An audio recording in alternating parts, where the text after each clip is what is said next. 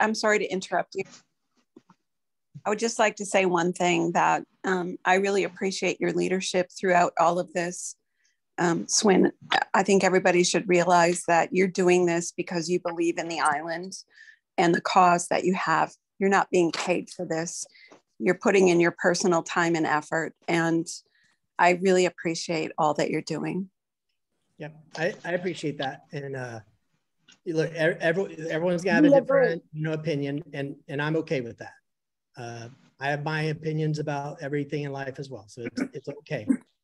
I have thick skin, and this isn't just me, and you guys are gonna learn that through sort of this presentation. This isn't Swin forcing his personal agenda on anyone. Team has come together to work on this stuff, and we're going to tell you what we've been working on, and we'll go through, you know, options on things. Okay. So with that, I'm going to just start. We'll call this the Hurricane Ian Town Hall on October 3rd, 2022. I want to introduce the leadership team, and as I introduce the leadership team, I don't know if all of them could make it on the Zoom. I'd like them to unmute because as we go through the presentation, they will take over and talk about some of the things that we're working on. So the leadership team that has come together, and this one's not set in stone. We tend to add a person daily. And it spans what we feel are, you know, the major organizations, the major businesses on the island. It includes a tier of, you know, all the property managers on the island. So there's a lot of input from you know, all sorts. So, you know, whether you trust Island Club, or you trust Jen Parker, or, you know, your Safety Harbor Club, your people are included in this. Like this is not something that we're not including discussion about. So so leadership team is Swin Swinford. I'm with UCCA, Jeff Irvine with Safety Harbor Club, Duncan Rosen with Tortuga Properties, Mark Justice with Maj Contracting, Matt Wykes with the Island Club, Dustin King with the Island Club, Mike Phillipsack with the Upper Captiva Fire District, and Tom Jenkins. In sort of ancillary parts of it, it also includes Shally's, it includes Jim Parker, it includes Nicole Rossi, it includes Boats and Fun, and as we can get to other people, we would like to have Danny Davenport and or Mike Verona as part of this group. Can we mute? Thank you. Trying to mute. I don't know. All right, I think we're good. We'd like to have Danny Davenport and or Mike Verona as part of this group because they're going to be essential to, you know, this effort. And then I don't know if I mentioned already, Tom Jenkins is part of it. So look, our initial goal is to fix the island infrastructure and supply chains to get the island moving towards a quick recovery. Currently, all the systems are broken. Those, you know, including but not limited to, we have no power on the island. We have no water due to no power. The only houses that have that are the ones that are currently running on generators. Many of those will run out of power in days, at most maybe another week to 8 days. Scott, you need to listen to this too. Hey, can we mute? If everyone can mute until the end, that'd be great. We have scarce fuel availability. We are in need of diesel, gas, and propane. We're cut off from our home port of Pine Island. There is some promising news there with the repairs being done on the Matlacha Bridge that it's possible that it'll be reconnected in the next 5 days. If that happens, it's a game changer and very positive for our island. There are no barges running. Danny got one of his barges up today. So there's one barge available that will start work. The other two in the fleet, or three in the fleet, are questionable if they are in working order. I know at least one is not in working order. Since we have no barges running, we have no trash service. With that break in the Matlacha Road and Bridge, our supply chain from Pine Island is cut off. So even with barges, our supplies couldn't get there. Our passenger ferries are not running. Both passenger ferries, Island Club and Island Girl. I don't have any sound here either. Hey, can we mute? Both of those companies are assessing their boats if they are actually in working order. The hope is that they are, and that it's possible they will start some limited runs of employees in the next couple of days. Along with that, we have a very limited number of captains available and working, and they're working under very stressful conditions with equipment that's failing, either motors or broken props. We're trying to help them find replacements for those things, and many with no homes, or homes that have no power. They can't wash clothes, they can't get their own supplies. Hey, can we please stay muted, everyone?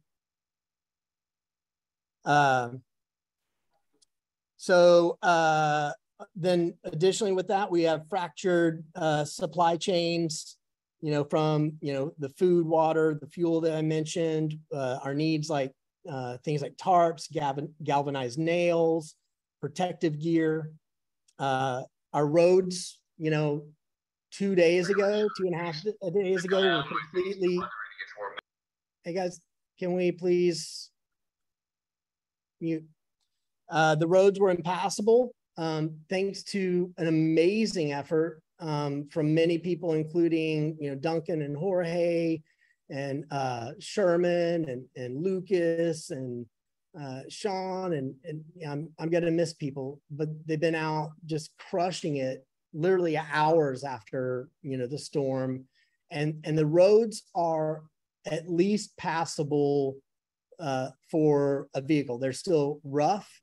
When I say passable, it doesn't mean they're clear. Everything's been moved to the sides, and there's still 5 to 7 major areas with standing water or sewage. Many septic tanks have been breached. Some are pulled up out of the ground. So some of these areas of standing is actual sewage that's dangerous to be around, dangerous to walk through. The guys and gals that are here are, wearing rubber boots and masks and everything to work in. And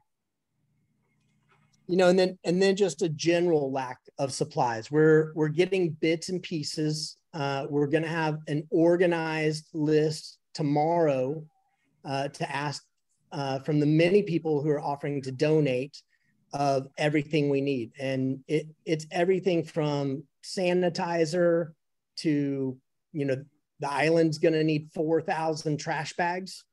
There's just a lot of supplies that we need to get. So anyway, with that, I kind of want to go through, well, I guess let's stop there a second and let's have the rest of the team sort of chime in. They can talk about parts of the island structure that are broken, maybe I've missed, or go into more detail. You have Duncan. Yeah, I don't mind starting, Swin. So I'll talk about the roads, since that's going to be, I'll be team lead on the roads. So today we started out with a collaborative effort with my crew and Rainier's crew. Tomorrow we have Matt Wykes, Rainier, and my crew. We made a dent from all the way from, and before we even started this, we had paths that would make it through on each road, but now we're actually going through, so that way the next step, getting the lulls down the roads, getting the material down the road. So that way for rebuilding, we're going to be ready to go. So today we started at Mark and Wendy's at the entrance of the State Preserve, and we made it to the corner of my house on Rum Road. So, and that was with a 10-man crew. So that gives you an idea of what type of, removal we're looking at, but that's all chipped. So tomorrow we're going to beef it up. Matt Wykes and the Island Club, they're going to give us another chipper. So I'm going to be running 2 teams. We're going to hit the major artery of the island first. So from all the way from Rum Road to the airstrip and around to North Airstrip Road. That way main areas are accessible. And then we're going to go street by street. Now, we just jumped on it, and we're going to talk a little bit more about how these projects are going to be funded, I'm sure, in a little bit, Swin. But basically, we're just jumping at it right now and getting things done. So that was really good to see. And I did do a post on Facebook about some of the positive things out of the storm, and definitely unity. Has the island as a whole out here. Everyone's doing their part. I thought today's meeting, the last couple of meetings have been very productive. And what I would like to ask the UCCA board, and I'm not sure if Swin has had a chance to present this to the board, but is just to make sure that the people on the ground in this committee would have, the ability to help make decisions on where the money goes, because we're on the ground. We know exactly what the needs are. And then the other thing is, we're gonna narrow down the supply list. So I'm gonna submit, what I think we need to Swin, Matt Whites, and Shally, and whoever is going to go and do that too. So then that way the donors can come in and they can ship things to designated addresses, and it will find its way out to the island. Right now we had a great supply run from John Mejia and crew. We had Lisa Walker that brought a U-Haul truck full of stuff. And these things are making a difference where we're able to tarp up people's houses temporarily, or we're able to, do what, the road clearing with extra chainsaw and equipment. And, so far we're off to a good start given the circumstances. Yep. Do we have Matt? Are you on? Any questions, guys, about any of that stuff? Yeah, Duncan, this is Tom Kluber. One question for you. What kind of heavy equipment do you have on the island? So right now, I have my tractor and backhoe. We're losing a little Duncan. Yeah, he has a chipper, and then he has a number of chainsaws. And by the way, they killed it today. I mean, just seconding, big machinery, lulls, chippers. So I think we pretty much have what we need. Okay, so none of the equipment got water damaged or flooded during the surge? Not that I'm aware of. We moved everything to high ground, which worked out well. As far as I know, I don't have any damage that I'm aware of. Good. Hey, so real quick, let's do the questions later. Otherwise, we're going to get bogged down in the middle of stuff. But let's kind of keep moving through it if we can. It'd be great. Matt or Jeff Irvine, are you guys on? Hello. Yep. This is Jeff Irvine, Safety Harbor Club manager. We have a separate Zoom set up for 7 o'clock tomorrow, but basically we have our crew coming over tomorrow, and we'll be there 7 days a week. I think 3 of the guys are going to be there 24/7. So we'll make sure that we look after that. We've got a lot of our, our own equipment. We certainly are going to help out wherever we can. So we're on it. I was on the island a couple of days since the hurricane, and I think moving forward very well in the club. But again, we want continuity between the whole island, and we're here to help. But as far as the club's concerned, the crew's coming on tomorrow, and we've got it going on, but we got a big job ahead of us, but we can get her done. So thank you. Hey, Swin. Yep.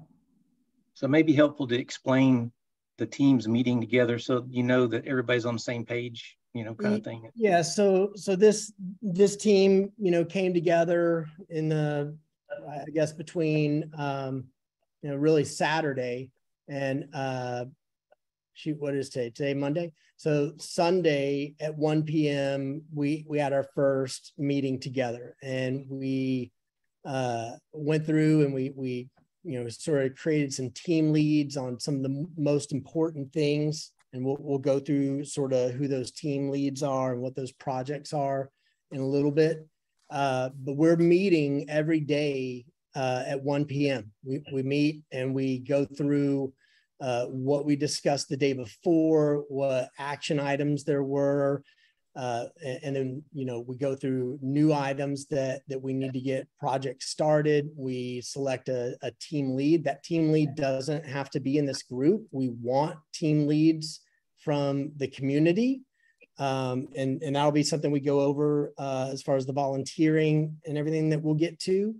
But it's very much a collaborative meeting. We talk about the needs, we talk about the logistics, and we talk about the execution, and then we move with a team lead, and that team lead is responsible for the execution of those items. So very much a collaborative process. We're early. We've met for 2 days. We'll meet tomorrow at 1 and every day at 1 for the foreseeable future. So yeah, very, very much like we're in touch with each other, and we have to meet because there's no communication on the island unless you're in a house and you're lucky to have Starlink. If you're out and about on the island, if I'm, you know, at the airstrip and Duncan's, you know, down near Island Club, he can't call me, I can't call him, I can't text him, he can't text me. It's impossible to get any communication on the island right now. Anyway, so is Matt on? Let me check my text, make sure he could get in. Yeah. He may be on his phone, so he might not be able to unmute and everything. So is Mike Philipczak on?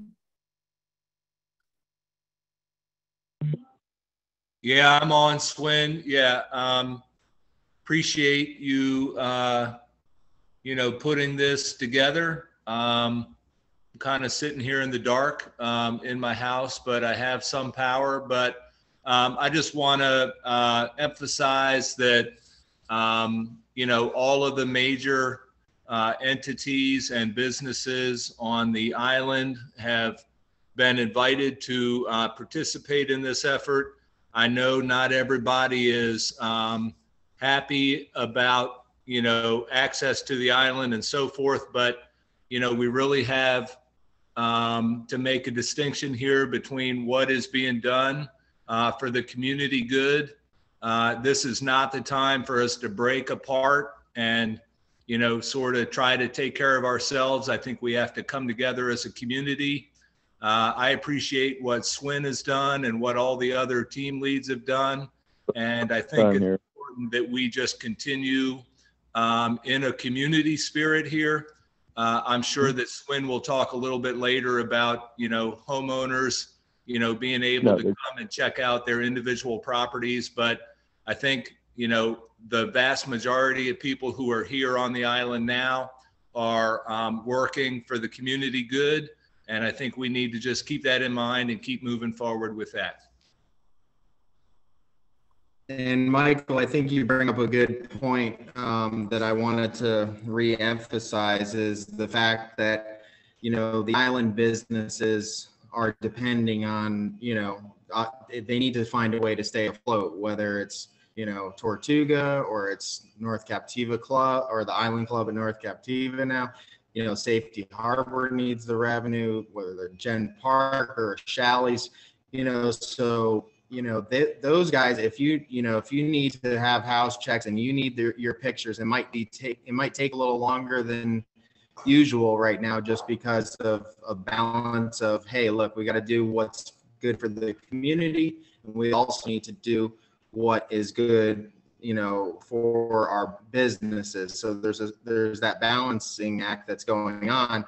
But I do want to emphasize, that, we have to keep the business local amongst the community of the current providers that are out here. So of course they're going to get overwhelmed, and there's going to be times where we're going to need to bring in other people, but I just think that's a very important point. Yep. Let me see. I don't know. Matt or Dustin with Island Club, either of you on? It might not have gotten back over. I thought it was on. Okay, Mark Justice or Tom. I think Tom was with Mike just then. Hey, Schwinn. Yeah. The fire chief is on the call. Can we get an update from him? Sure. Is he on there?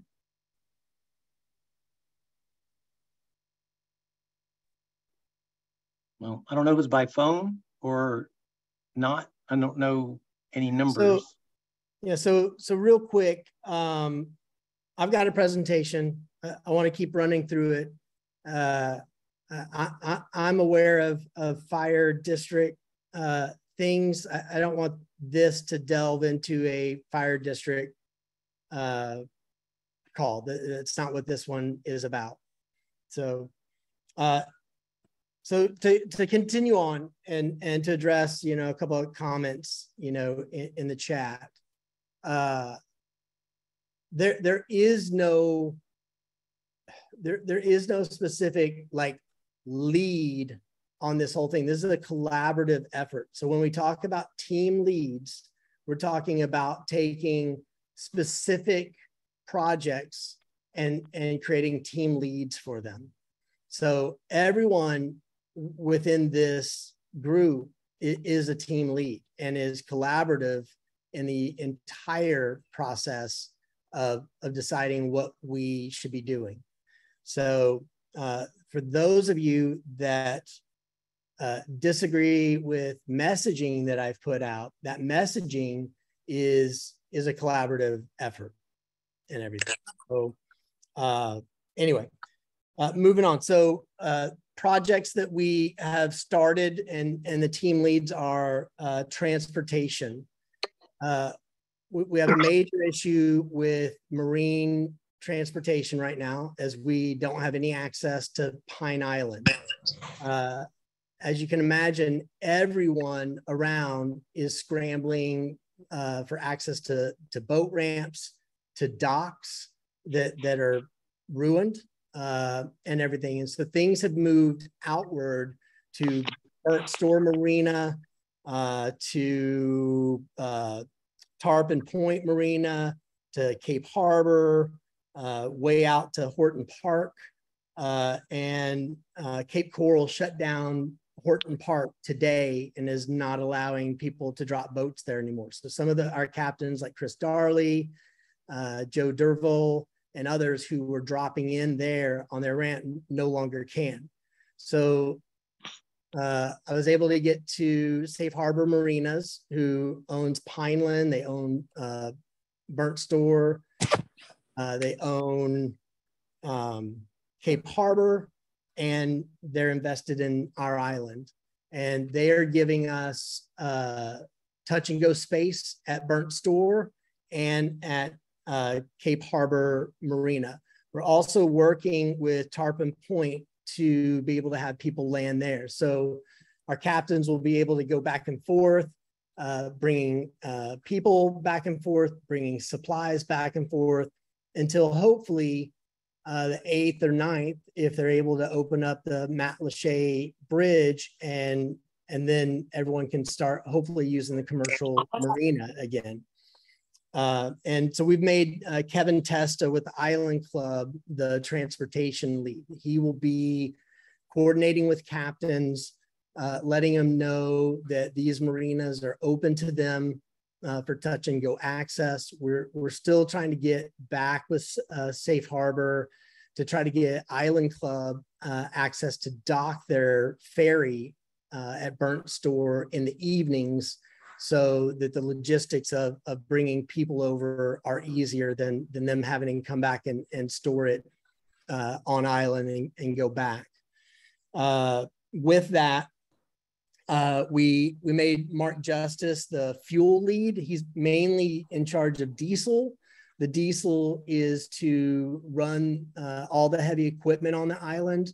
And from the team's calculations, we need upwards of 600 gallons of diesel on the island every week. He's bringing a first run of 200 gallons tomorrow. And the team's going to fill all, Duncan's, team as the roads lead will fill all the chippers. They'll fill all the heavy equipment. And Mark will make sure that diesel is flowing to the island as needed. Before we knew that Mike Verona and Danny might be able to get the barges back up and running and actually have a spot perhaps within the week on Pine Island, we've had several people reach out to us who have barges, who are willing to bring supplies and potentially equipment over. And so Jeff Irvine is sort of the barge lead until Verona and Davenport are fully operational. And it's very possible that we will need additional barge support outside of them for a little while. I mean, we're going to have a lot of debris and trash to remove from the island, and at the same time having a lot of supplies coming. So as we know that, Jeff will be leading that charge. We are trying to get all the businesses, all the contractors on the island FEMA certified, while also trying to reach out to FEMA for financial support for a lot of these operations. And so Matt Wykes is the FEMA lead. And so he's going to be working on that whole process, helping, give all the other vendors the information on how to get set up with FEMA, and then trying to chase, the program to get some of the money flowing for these things. So I do want to underscore, it is the highest priority for all of us that these island businesses, vendors, workers get paid and get compensated for everything they've been doing, and then more, right? They've been incredible. Like they're working the longest days, the dirtiest jobs, in really bad conditions with very little support and supply chain.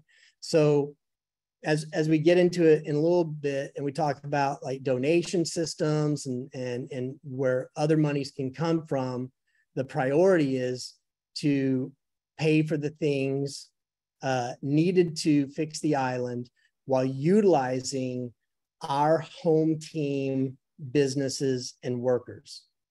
High priority.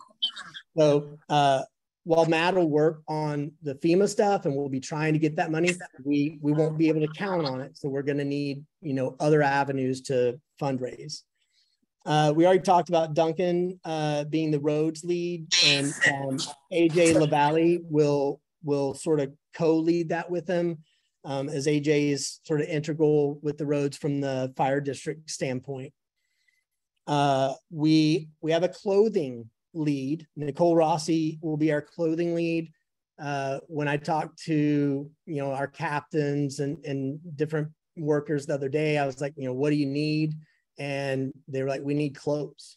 They don't have homes or power to wash their clothes, so they need clothes. So we have some short-term solutions with that, from some on-island donations. Island Club has a lot of dry fit shirts and different things they've donated. The Bolmies had stuff. We'll look for other things, but clothes will be in our supplies request that'll push out tomorrow.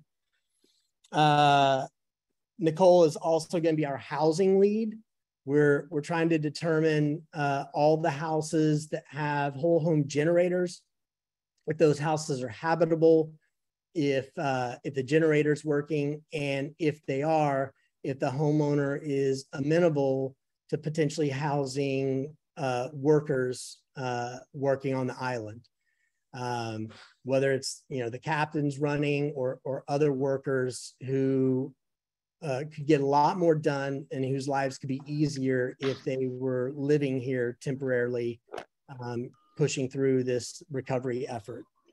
I sent out a form today looking for people to sign up. So if you're interested in that, you haven't seen the link to that form, you can reach out to me or anyone on this team, and we'll send you that link so you can let us know, you know, if your house is generator run and if it's available to house people. Then look, we have a ton of people that want to volunteer, and we're going to need that help, whether it's additional team leads, whether it's help on these different projects, whether it's, you know, transportation or housing or things like that. We'll probably push out that form tomorrow. So, you know, if you want to volunteer, you know, we'll you know, let us know what you want to do. Like, what's your background? What are you best at? Are you a logistics professional? Do you just want to do manual labor? Are you great at just pounding the phone? You know, we're going to take that help, and we need it. And so Bill Fry has been tapped as the volunteers lead. He will basically take in all those submissions from the form. He'll reach out to people. If there's already a project and a team lead, he'll put them with it, or he'll put it in a bucket when we're ready to have, you know, a lot of people on the island volunteering for different things. So those are the leads as of today. We're going to meet again tomorrow at 1. We will probably tap out 2 or 3 more projects and leads. Some of those will be someone working to hammer LCEC and get to them to encourage work to start on our island in preparation for when they get Captiva and Sanibel up, so that they're not getting them up and then waiting to get to us. Probably half of the power boxes, the green boxes and everything around the island are pulled completely up and out. So I don't think anyone knows how damaged the power might be on the island, because we won't know until they can plug it into a grid and see, or get crews over here who can, you know, visually inspect it and just know it needs to be replaced. But we suspect that there's going to be a lot of LCEC work coming. So next, just want to talk about safety and security. We will probably select this lead tomorrow. We didn't actually select a lead today on it, but you know, I know people are going to be concerned about the safety of the island, the potential of looters, just general house checks and stuff like that. So we're going to order wristbands. Just like, you know, good old festival concert wristbands. And we're going to request that everyone who's on the island, who should be on the island, you're a property owner, you're a worker, that you check in and you wear the wristband. It's not so much to keep up on all of you. These are your properties. You can be here and everything. It's for us to, as a community, identify who doesn't have a wristband and should they be here. Along with that, I know the fire district has put in an order for increased sheriff presence. That may take a little time to get, as the sheriff's office is very thin right now on their personnel. But the request is to have 2 full-time deputies 24/7. We'll get clarification on that tomorrow on the island. So they're out doing patrols. If there is an issue and someone calls 911, it's not a 30-minute to 75-minute wait to get them here. They'll actually be on island. And then we have discussed some other deterrents to sort of put in place, you know, maybe visual deterrents to keep people from landing and thinking that no one's here, whatever. Tomorrow, we will publish a list of available vendors and workers who are here, who are operational. It won't be an exhaustive list. If you see the list and you know a vendor or a worker who you think should be on the list, please reach out and let us know. It's not meant to exclude everyone. We just all don't know everyone, and we haven't been in contact with everyone. So we don't know if some of the vendors or contractors are available and here, but you know, the goal there is to make sure you have that available list and you have their current contact information to be able to get to them. Because if you were calling Island Club, the main phone number, well, there's no power. Their phone system doesn't work. So we'll publish that, whether it's a current email, text only system, or phone number for you to call. And you can choose who you want to work with, but you know, they'll be able to check on your homes, empty refrigerators and freezers. We've got a process in place to get rid of all that stuff safely. They'll be able to tarp roofs, board up windows, start work on mold remediation, things like that. Obviously, you can bring in anyone you want, but this will just be a list to give you a list of people who we know are around, know are able to get to the island, and are ready to work. Let's see what else with that. So real quick on the tarping of roofs and boarding of windows, it's our goal to supply the island with enough tarps for all the homes that need to be tarped, and enough the accessory stuff like furring boards and galvanized nails. So when you're contracting with one of these vendors for that type stuff, we expect that community-wise, like this effort, that we're gonna supply them with the supplies. They're not gonna have to individually go trying to find, you know, their supplies to tarp your roof or board your window. So that's, you know, that's, you know, kind of the list, the working list that we're working on. You know, I want to address, you know, what I know some people are unhappy with my messaging, but you know, look, everything that we're doing here is being done to fix essential infrastructure on the island so it's safe for everyone to come, and that there's actual capacity for the masses to come. Right now, it's still incredibly difficult for anyone to find a ride over. I mean, in our meeting today, vendor to vendor, they're trying to work out, hey, can you possibly get, you know, my 4 employees over every day, because they want to work. I have work for them, but I can't get them over here. So like, we can't even get the basic workers over, much less a bunch of homeowners, a bunch of property owners. And I get it. I know everyone wants to come. So, you know, I want to make sure it's clear that all these groups, all these people have come together as a team.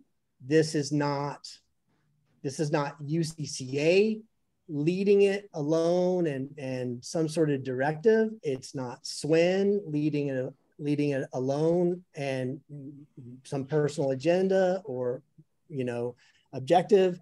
This is a collaborative effort, and it's combined with all the major organizations and businesses on the island. If you think someone else should be added to this group in a leadership role, I think everyone that's part of this is open to that.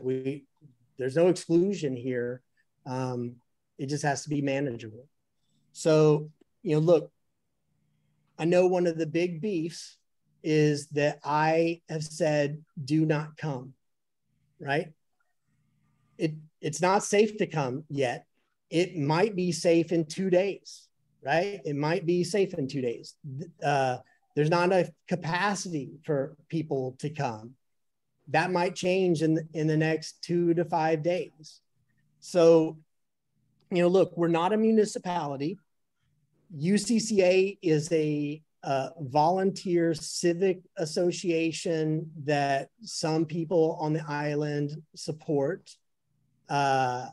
You know, all these other businesses are volunteering here to give their support and their advice and work.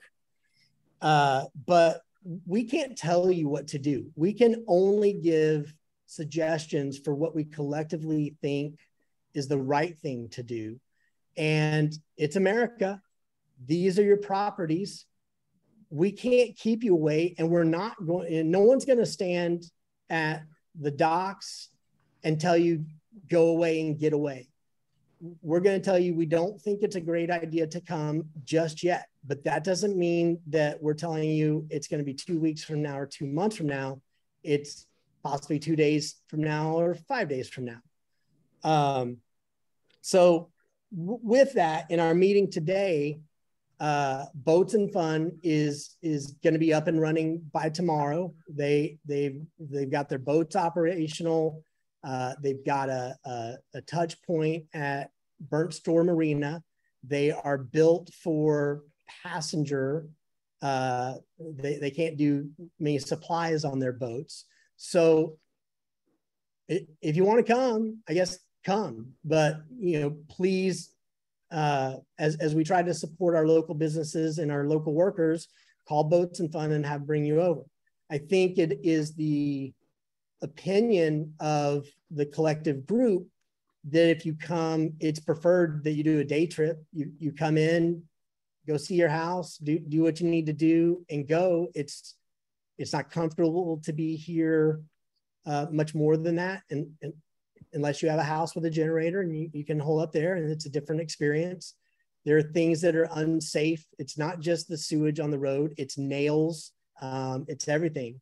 If you don't have a generator, your cart's not going to last long, if your cart's even working. From what we can see from people we're talking to, it's sort of a coin flip if you have a working cart or not. If water got into it, it's probably not working. If it is working and you don't have a generator, it's going to be out, you know, in a day or two, and probably inappropriate for you to go charge on someone else's generator with it without them knowing. So anyway, I think the opinion is if massive amounts of people come right now, that's going to strangle a very fragile ecosystem. And I'll just kind of leave it that nobody on this team is self-serving themselves. We're not here working on our homes and looking after ourselves. Every day, everyone here is out in the field doing hard manual labor, logistics, tons of phone calls, trying to pull services together, trying to get the county to pay attention to us and all like that. So I guess that's really the presentation. Again, before we go into Q&A, if anyone on, you know, the leadership team would like to chime in and weigh in on anything. Also had invited Mark Mueller, because you know he's a pretty trusted voice on the island to be able to chime in and stuff. So leadership team first, if they want to say anything, and then we'll go to Q&A. So it looks like you covered, you know, the vast majority of our conversation earlier today. A couple critical things that I would recommend the current board on the UCCA, and you know, just full disclosure, I am not a board member of the UCCA. I'm on the fire board, not the Upper Captiva Civic Association. But I would, you know, ask that the board, and there's been talks of this, I'd ask the board to move the Island Access Fund into the hurricane relief efforts. So I think that's $100,000+ fund. So the board members that are on the call, I think that's critical. Duncan, and then two, you know, the UCCA, you know, I know you guys are working on it. Yeah. Hey, Duncan, can I interrupt you one quick sec? Go ahead. Yeah. Yeah. So just to be clear, and UCCA members. Go ahead, Swin. Can y'all hear me? Sure. Okay. So Saturday, the UCCA board met and voted and agreed to repurpose the Island Access Fund that is approximately, I think it's $103,000 and change, to a Hurricane Ian disaster fund. So those funds can be spent on these efforts. So the board has already voted for that. The board feels that that vote belongs to the members and not the board. So all UCCA members tomorrow morning will get an email from Election Buddy for you to vote yes to release those funds for Hurricane Ian recovery relief, or no. I think it'll overwhelmingly pass yes. So we're hopeful in the coming days that we'll have that money to spend. Additionally, and this is so I just kind of answer, I know where you're going with some of this question, Duncan, so I do it. Additionally, UCCA will be raising additional funds. We're pushing the Island Cookbook that was put together as a fundraising piece, and we will have additional parts to that and direct donations available for the community at large, for us to send out to past guests. You know, we will ask for those who rent to perhaps send those links out to their past guests if they want to, you know, either donate or get a cookbook. And then, you know, the general public will go to other pages. When those funds come in, there'll be additional funds to spend on hurricane relief that's already been voted by the board to specifically any of these donations are for this fund. And what the leadership team Hey, Swin, this is Matt White. Sorry, I just was able to get on the call. Don't mean to interrupt, but just want to let you know. No worries, Matt. I'm going to finish up in a second, then we'll let you, we'll let Duncan then finish, and then we'll let you kind of chime in on stuff, okay? Okay. So what the leadership team of this recovery effort has requested, and I'll be calling a UCCA board meeting tomorrow night to hopefully, you know, get it done, is as additional donation monies come in, that we take basically chunks of that donation money. Let's just say, I'm just going to throw out numbers. Let's just say that we had $50,000 come in. The ask from the leadership team is that UCCA would say take $30,000 of that, allocate it to this team to spend how this team feels it needs to be spent. And then as that is accounted for, UCCA would continue to keep funding the initiative, because it's a fluid situation daily. Like we talked about diesel fuel. Well, you know, we've got to be able to say, okay, we need diesel fuel. How are we getting it? We're getting it. Okay, yes, we pay for it, order it, right? We don't have time to go back through a bunch of red tape to, you know, seek approvals that can take hours or even days to get. So know that there'll be a very high level of transparency on the money spent. It'll be this wide team that is overseeing the effort that will determine how it's going to be spent. And it's very important to this team. And I want to underscore it again for anyone who has not heard it. Getting our island businesses and these and their employees and the individual, you know, contractors, captains, and all who are working on them by themselves paid well for their efforts that they've already done, like heroic efforts that they've already done, and that they're going to continue to do for many, many months is the utmost priority for us. And if we can get some of that done with FEMA money, great. Otherwise, we will continue to fundraise to do it. And I'll just give you an example. And frankly, why I think everyone on this call and everyone who owns on the island should contribute to, a fundraiser like that. Beyond the clearing of the roads that has happened and everything going to the side, now the road team is going to have to go down each and every road, cut up and chip up every single road, and it's going to just go into the lots that it's in front of it. It came off your lot, it's in the roadway, it's going back in your lot as chips. That's a lot of work. They cannot do that for free. The amazing thing about this team that's already come together and all the workers, no one has said, how, pay me. It's going to cost you this. They're just working. So highest priority to take care of our business and businesses and our workers. Sorry, hopefully that helped, Duncan.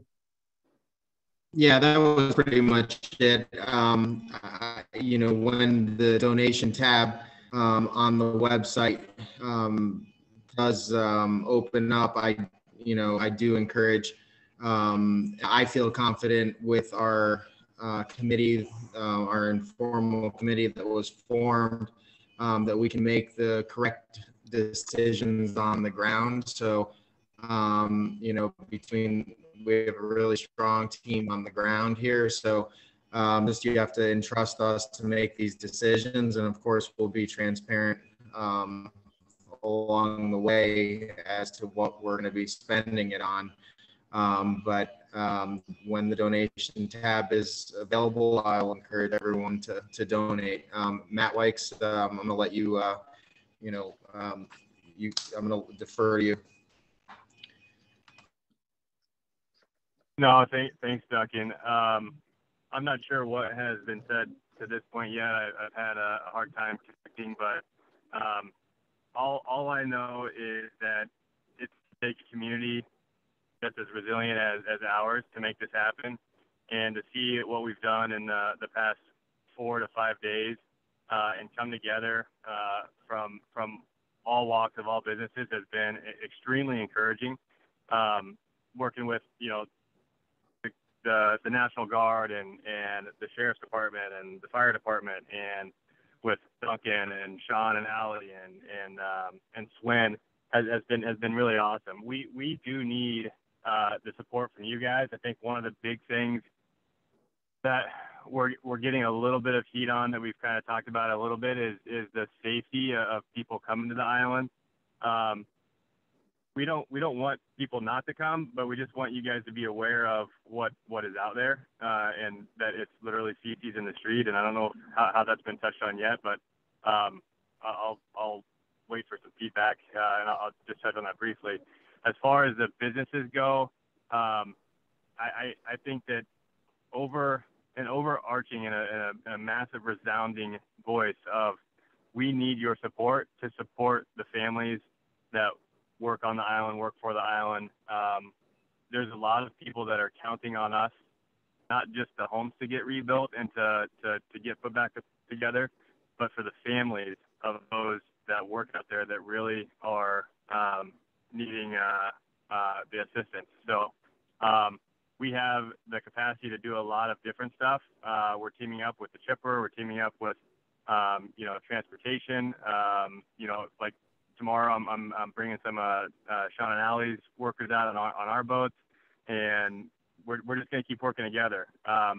We've got a couple different licenses for roofing and tarping crews that we can bring out and start boarding up. We've already done some boarding up. I think we've been in 25 homes. And like, again, I'm probably repeating some of the stuff that you guys have already talked about, because you've been on this call for an hour, and like I said, I had a hard time getting a connection. So is there anything specifically that Duncan or Swin that you want me to kind of touch on that we've talked about that's kind of in my side? Do you want me to talk about the FEMA stuff? Yeah, I think there's already some questions in the chat. You know, FEMA, like, you know, how do we get FEMA funds? Will FEMA be paying? Can we get FEMA to pay for, you know, some of this? You know, Matt, maybe you explain, like, you guys are already a registered certified FEMA contractor. I know we're trying to get other businesses. How's, you know, maybe we talk how that works, so the community can understand it. Yeah, so we registered with FEMA. There's a link on there. Any business can register to work with FEMA. You can enlist the licenses that you have, and Arc Island Contracting. You know, we've got several of the higher level construction licenses, so we're able to do some of the roofing, the HVAC, the plumbing, electric, so on and so forth through FEMA. Right now, you know, I've told the committee that the guys that we're bringing out and what we're doing, I'm paying for privately, you know, my labor on my side out of my pocket, and in hopes that FEMA will come through and the government will do the right thing. But from you know, it's an ethical side, I think that, and we owe it to the island to keep our people employed and to do what we can to serve the community. And I think that most everybody, actually, I know that everybody is doing basically the same thing. They're paying their guys, they want them to work, and we're going to work together to work through this stuff. To talk on the phone about, you know, kind of helping them do the link and so on and so forth. And it's just a resounding team effort and no egos, no competitiveness. Like, we just want to serve and to do the right thing for the right reason. And it's a freaking disaster out there, and a language show, but it's really amazing to watch people come together for the betterment of the community, and that keeps me waking up with hope in my heart and a smile on my face, and eager to go to work and spend time away from my family, away from my home that is damaged, you know, on the mainland, and doing the work of that, and we're going to get through this, and anything that I can do, that we can do, that the resources that I have on the mainland or the island, we're all in. We're all in this together for the community. Okay. Thanks, Matt. So any of the other leadership team want to chime in before we start questions? Hey, Swin, can I voice a little something here on regarding the roads? Sure. Yeah, I wanted to point out, I did get stuck up north at this point. I don't know if everybody's aware. I mean, RSW, Fort Myers Airport, is still closed. They were predicting Friday as an opening. They've now moved it up to some limited airfare or limited access on Wednesday.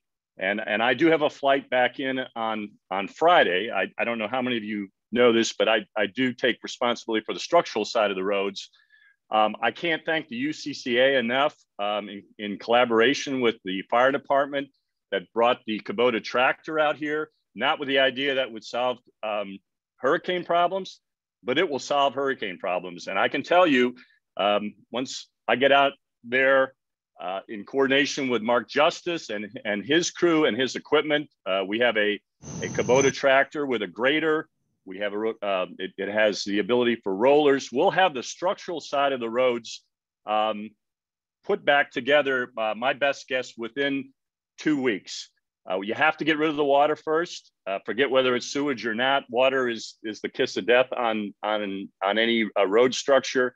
But I think we can put that side of it back together thanks to the equipment and the foresight to have this kind of stuff on site. It also, by the way, is a budgetary element from the fire department. I think we're the only fire department in the country that maintains its own roads, and I'm very proud of that. I think that's going to go a long way to helping this community get back on its feet with that. So the only other comment that I would make, there seems to be an awful lot of undertow about this issue about coming back to the island. I came out in Irma and lived off the grid. If any of you have lived without electricity, which usually means without water, it is a completely whole different world. I would strongly encourage you not to experiment with this until you're absolutely ready what you're getting into. I agree that I don't mind parachuting into this and playing my part, because I have a kind of a special role on the infrastructure side. But I really do think experimenting off the grid is a ton of work, literally at the survival level. And I hats off to you for pointing that out. I'll be quiet with that. Okay. All right. If we don't have anyone else from the leadership team, we'll start taking questions. So I'm going to take the hand raises first, and then I'm going to do my best to grab questions in the chat. Leadership team, if you'll please be ready to chime in on things that might be in your. Can we get a airstrip comment? Hey, Swin, Brian Thomas, can we give an airstrip update? Oh, you want to? Yeah, Brian, you want to give an airstrip update? That'd be great. Yes, I could. First of all, AJ flying to Tampa. I'll take you down. Okay, and just for an update on the airstrip, the manager's been working to try to come up with a plan to allow any humanitarian relief to come in. We're just going to operate, first of all, priority-wise, humanitarian relief, members, owners, and everything has to go through the management, which is actually me, to get approval to land at the airstrip. We're trying to maintain the airstrip. We've had to repair some damage from the Chinooks that came in from the Air National Guard to keep the runway open. The runway has been shortened by about 400 feet, so we're limited on the capabilities of people coming in and coming out according to the size of the aircraft. I've been flying in daily for the past 3 days in a smaller airplane. I'm going to try on Wednesday in my larger airplane. The problem is not so much the arrival as it is the takeoff. And it's done in the afternoon with the west winds. It usually isn't a problem. Awesome. Okay, so everyone stay on mute. I'll call out who has their hands up, and then we'll sort of alternate back and through with questions in the chat, and we'll answer them. Rick Douglas. Yes, thank you. First of all, I want to just thank everybody for doing everything that you've done to this point. We were here for Charlie, 561 Rum Road, and it was a month before we could even talk to anybody. So it's just unbelievable how quickly you've organized and moved things forward. My biggest question would be, how can I, as a homeowner on the island, hire someone that's there to go inspect my house? I've had a few reports, but I don't have any pictures. I can't get there. I would love for somebody else to do that so that I don't have to go and be, in the way, at least until I can get out there safely. So that would be my biggest question. Yeah, so actually have you this, I know you asked me already, but most people, they're not Tortuga managed, then Nicole Rossi would be the go-to person. I've committed to the Douglas family, but Nicole Rossi would be our go-to person for those who do not have independent, don't have specific property managers. So you can defer to Nicole. Yeah. So I would also share with Yep. Go ahead. Is that Matt? I would share that having the restoration experience and gone through the insurance side of the claim process several times with my other business partners, Dan Nelson and Jesse Chase, we have kind of a set protocol of what we're doing for the homeowners. And again, this isn't a plug for you to call me, but we do have capacity to take on at least that documentation phase and helping with getting the initial photos. What we've been doing with some of the homes that we're going into is taking photos from all angles of the exterior and then clearing any kind of access way, tree branches and whatnot to the doors and entryways to the homes, and then going inside and then taking photos of every corner of every room, and then putting it up into a software that we have that will keep track of everything, so that if you do decide to file your claim, you'll have all of this data and all this information that you can upload. And if you need assistance with it or whatever, then we can help you with that. Or if you just want the information, you can have the information and choose to do with it what you see fit. And then the way that you would contact us would be homeowners@northcaptiva.com, and then we can get that distributed into the, whatever channels you decide to choose. But that's just, from our side. Yep. So real quick, Rick. Hello. This is Tom Jenkins. Can I speak to Tom, Rick? Hang in there one quick sec. Hey, Rick, so just to back up a sec, and I mentioned this a little earlier, tomorrow we will publish info. We'll do an email through UCCA. We'll do posts on the homeowners group, listing out all available vendors and businesses, whether it's Island Club, Tortuga, Nicole, Jen Parker, many others that we know and we have verified are able to get to the island or on the island full time and can do that type of work, from checking homes, emptying refrigerators and freezers, tarping roofs, boarding windows and all like that. So we'll send a list. And again, to everyone, when you see that list, that is not a list that we're going, this is only who you can use. You can use whoever you want. And if there's someone important on the island that we've missed that is working, please let us know. We'll update that list. We want to include all island businesses, whether it's a larger business or whether it's an individual, in that list. So we have everyone that can be working. Swin, can I make it? Hey, Rick. Yes. This is Tom Jenkins, your neighbor. Hey, Tom. Hey, just want to let you know your house looks good. You got a little bit of your roof came up a little bit on the smaller house, the original house.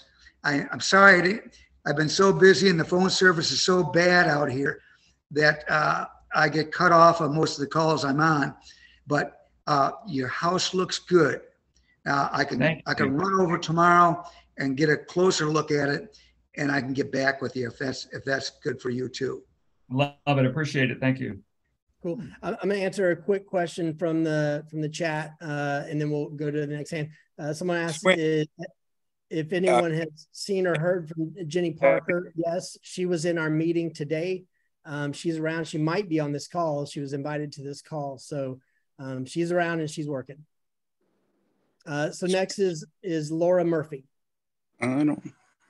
Oh, Jeff, do you know how to raise the hand? Sorry. No, I'm sorry. I thought that you'd heard from me before. I just want to let you know that, and the Safety Harbor members know, we've got a systematic plan in place starting tomorrow, looking after houses. Yeah. Thank you. Yeah. Thanks, Jeff. Laura Murphy. Hey, Swin, it's Pat and Laura Murphy.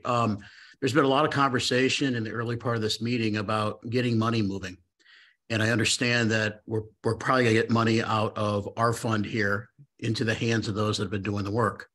Yeah. I am very concerned about how we can get money to people who are doing this work. And I don't think $100,000 is gonna get us there. So do we have any process from which we could do, for lack of a better word, I'm gonna say an assessment or some process where, for the good of our community, all the homeowners are getting a bill of some sort or a formal contribution manner that we can get money to the people that are doing the work for us today and for the months to come. I'm sure we have a few attorneys that are present. Do we have an ability to create a 501c3 organization, which would allow us to set this up as a charity that we could give donations into the charity and have them distributed from there? Yeah. Thanks, Swin. So right now right now the structure, just because we don't want to take too much time to launch, is to do the fundraise through UCCA, because organizations there, the bank accounts are there, the process. The downside to that is that we're not a 501c3, right? So you don't necessarily get, as a donor, you don't get that tax write-off that you do with a 501c3. We just don't want to wait. So the problem with the 501c3 is you're not allowed to collect money until you're certified by the IRS. That is taking, because I did it last year with one, that is taking 6 months. So if we go to create a new 501c3, then we're waiting 6 months because you legally cannot say we're a 501c3, donate to us and take that money before you're certified. So it's just going to prolong it. Our view is that people will want money moving here. Don't necessarily see this as, you know, any one person, although I'm sure our island community would appreciate doing like some large, you know, upper 5-figure or 6-figure donation. These will probably be in increments of hundreds of dollars to some thousands of dollars, and that donation write-off is not crazy important. I mean, you can all, you know, chime in and say if you think that's important, but the structure's already there to go collect. So it's not just about the $103,000. UCCA is launching, like probably in the next 24 hours, a donation cycle. There will be 2 different things. One is about buying the Island Cookbook, and then you'll be encouraged to also donate in that stream additionals, and then different separate, you know, donation. So look, we can definitely, you know, talk about it if people are, you know, wicked against that, but that's the quickest thing to do. And every day that we aren't out there soliciting for donations, the 500 other organizations that need it for other areas are, and then all the ones that are scamming people. So I'm open to any feedback on that. Yeah. Okay. Swin, this is Pat still. I think we need to think bigger. Okay. We can't think about cookbooks and t-shirts. And I mean, those are nickels and dimes. We got to find a way to raise real money quickly. So there's got to be somebody on our committee that has some experience with that. I'm just encouraging that. I think there's enough homeowners on here that would want to raise their hand and help out, but we need to raise money quickly. And I'm not talking about $50,000 or $100,000. We need to raise $500,000, and we got to do it quickly. Yeah, I think this team would accept any, and this is part of the volunteer thing, anyone who has major experience in, you know, large scale, you know, donation, completely open to it. Want to do it. Swin, can I chime in on this too? Pat, I want to thank you. Pat was one of the great contributors to the Kingfisher project on the road too. And so he speaks from the heart and his wallet. And I think the idea is a great one. I do want to chime in from an experience standpoint to point out that FEMA will cover an awful lot of expenses in regards to chipping, clearing roads, et cetera. And the chief has already made contact to get FEMA on board to pay some of our contractors for things like that. So we may find out. I like the spirit. I don't want to discourage raising $500,000. I think you're going to find out that there's a lot of different resources that can be pulled in. Some of them are government. By the way, the fire department has a budget for roads and clearing. And by the way, in some ways, I think FEMA is going to end up paying for our clearing that the fire department would otherwise pay for. So I think we're going to find out financially that if we work together, a combination of all those things that I just described, I think this is not quite as insurmountable as it is. But let's go get it, guys. Let's go do it together. Yeah. There's my thought. Yep. Agreed. So look. Anyway, I know there's a lot of stuff in the chat.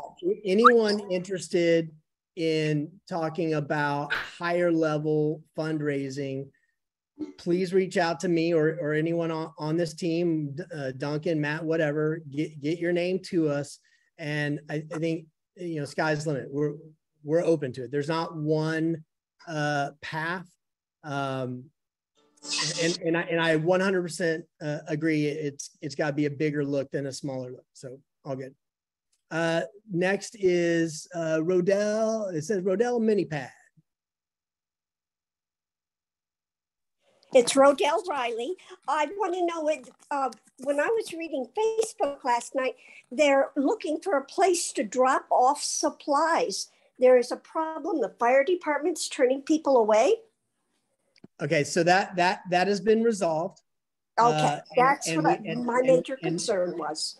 And we are using the fire department as the central supply depot. However, we're already outgrowing it. So our team talked today about finding another area or two on the island. Look, respectfully to everyone, we have to secure these supplies, whether it's tarps or a generator or a water pump or, bottles of water, because they will start to disappear. People will just take them. So it is important to us to secure them.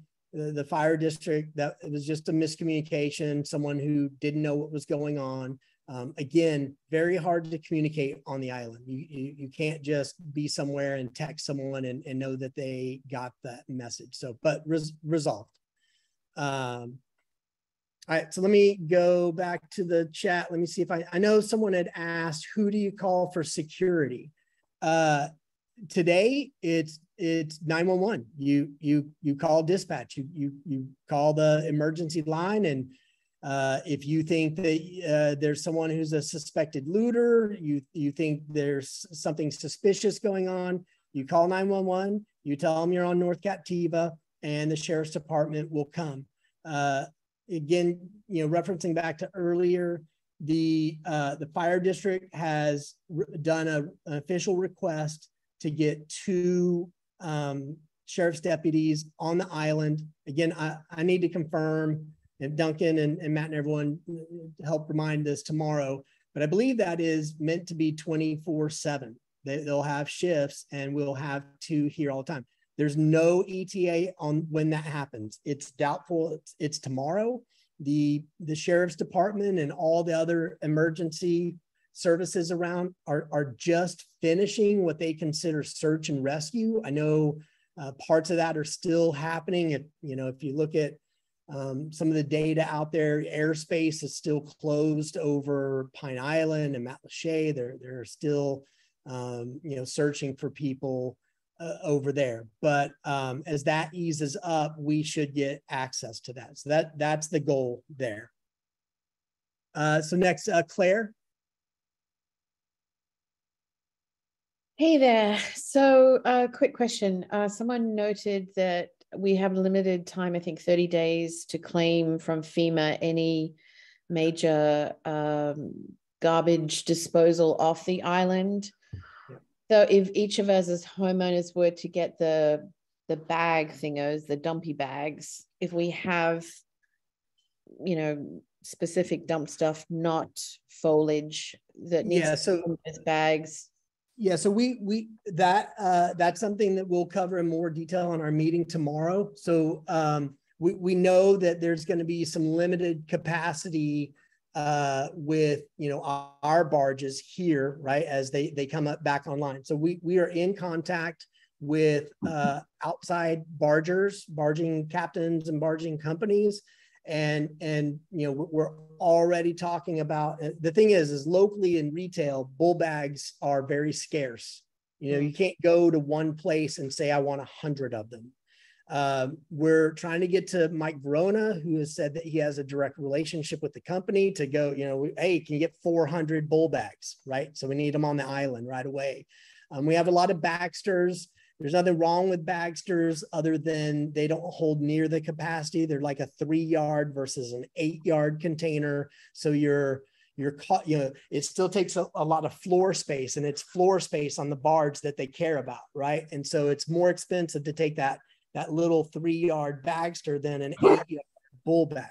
So, but we won't be limited to that. We'll be asking for, full-on dumpsters, right? Can we bring in dumpsters and put them at the end of streets and everything? So we've got to, that's some of sort of a convergence between some different team leads and like Matt working with FEMA.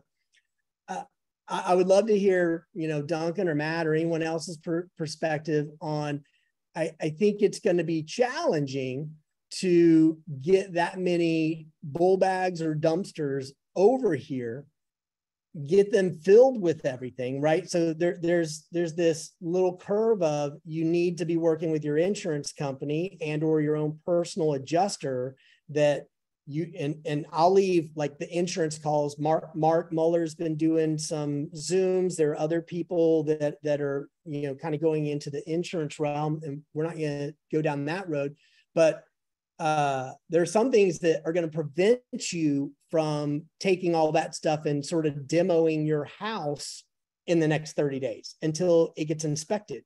So that's going to be the rub, right? Do you get it all out of there and, oh, we got FEMA to pay for this, but now you just lost $30,000 in insurance claim because you did something you shouldn't have done. So I think it's going to be a little challenging, but if you want that ability, we're working on that. Bull bags, dumpsters, massways, like bigger barges than the barges that our island currently is served with, coming in, taking it all away. I don't think that our current barge, even though I bet Mike Verona, like if he were on here, I don't know if he is, would push back and tell me I can handle it all. I think it's going to be very challenging to handle it all. And so that is the goal, to like push through as much as possible, as fast as possible. Let me take one from the chat. Let's see. The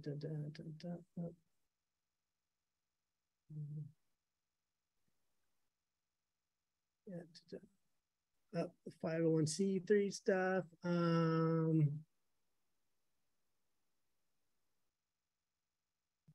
Fundraiser. Okay. Yep.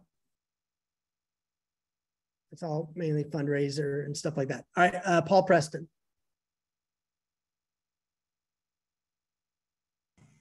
Woo-hoo!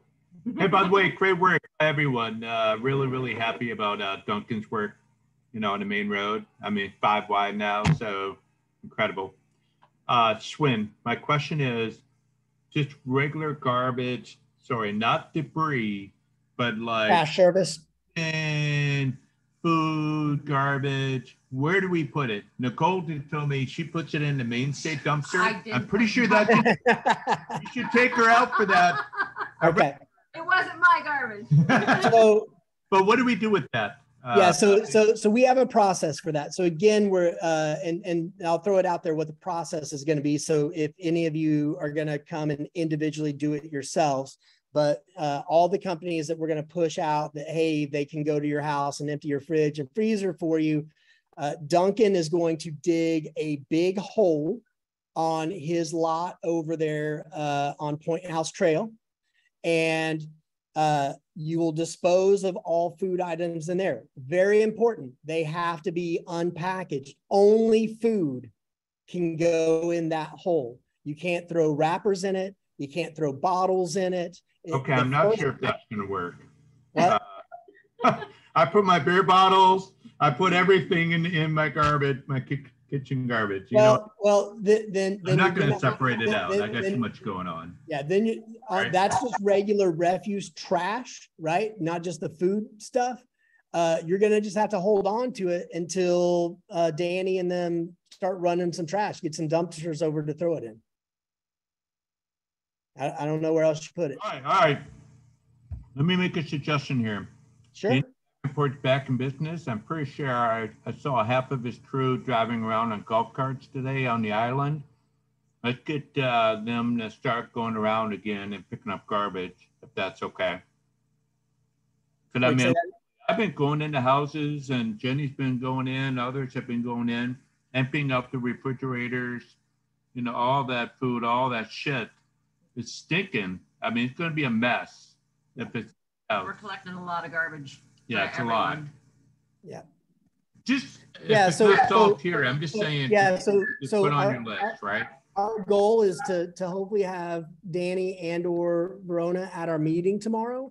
They have yet, we haven't been able to pin them down. Again, they're just trying to get their barges.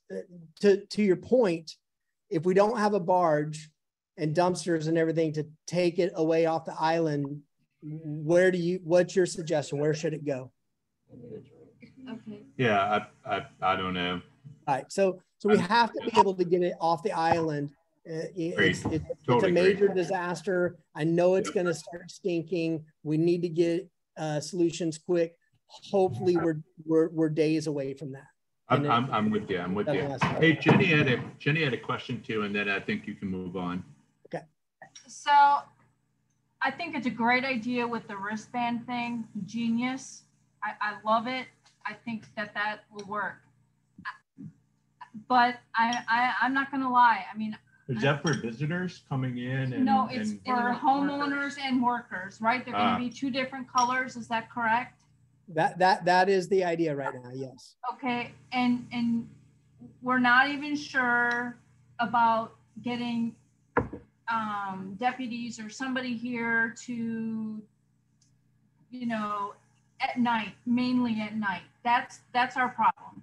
I mean, daily we will be asking when does this start? When does this start? Like we're trying.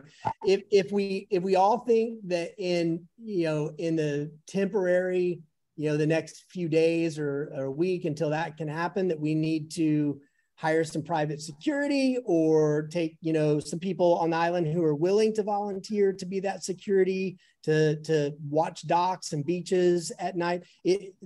That process and the safety and security is a very important thing. We spoke about it today. Matt, Duncan, Mike Philipczak, anyone want to chime in on sort of what we talked about? I mean, I 100% think it needs to start like last night.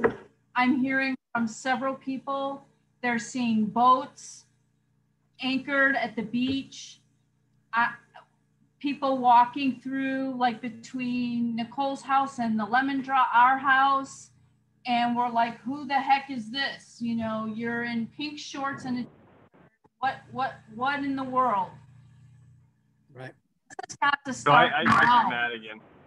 Okay. Well, this has got to start now. Yeah, we'll discuss it in much more detail tomorrow in the meeting, and see what solution we can get going immediately. Okay. Well, in the meantime, I mean, that's not, I'm sorry. I'm frustrated. That's not a good enough answer for me, Swin. I'm sorry because I've got. I mean, and I think I speak for just about everybody here. I mean, Lemon Drop is protected. I'll tell you that. Nobody wants to come to the Lemon Drop. Yeah. So I and the rest of the group are fully open to suggestions. Are there ideas? I think we need to hire an outside firm. Pink shorts should be banned from the island for sure. I'm against 100% pink shorts. What? I don't know who that Pink is. shorts. This is Doug Pratt. I have a tab open at Mangoes. I'm hoping that Duncan can close it for me. Someone's laughing. It's not. I don't know. This shit is for real. I would suggest. I'm Dave, Glenn. So one thing, guys, on a serious note here, on a serious note here, the discussion about having 2 deputies full-time on the island is real. So I've spoken at length with the chief about this. He's put that request in, and let's not forget too that our Captiva Lee County Sheriff providers, our LCSO officers, they're there. Lieutenant Sawicki, Deputy Lusk, and also their third deputy, Deborah, they are on Captiva and they're only a few minutes away. So until we get those temporary CSO people, we do have 3 deputies on Captiva. I think this is Matt. So from conversation we had today, there's some big dockage space that the businesses on the island control. And I've committed to basically closing off and taping off any of the docks that we have to not permit anybody to dock in our space, except for those that are known to be on the island. Safety Harbor, I think, will do the same thing, and then we can get with Mainstay and ask them to do the same thing. And there's nothing better than community policing. So it would be great to have a private firm to come out and do that. But the direct communication, we've all talked about getting walkie-talkies. We got some for our team, and they work fairly well. So maybe that's something that we can discuss a little bit further, that if there is that access communication with walkie-talkies, that we have one channel, the boating channel for VHF is channel 16. You call channel 16, you get all Coast Guard, you get everything. So maybe we have a North Captiva channel that is a community channel that at nighttime everybody turns their radio to that channel, and that's how we communicate. If we see something, say something. Sounds good.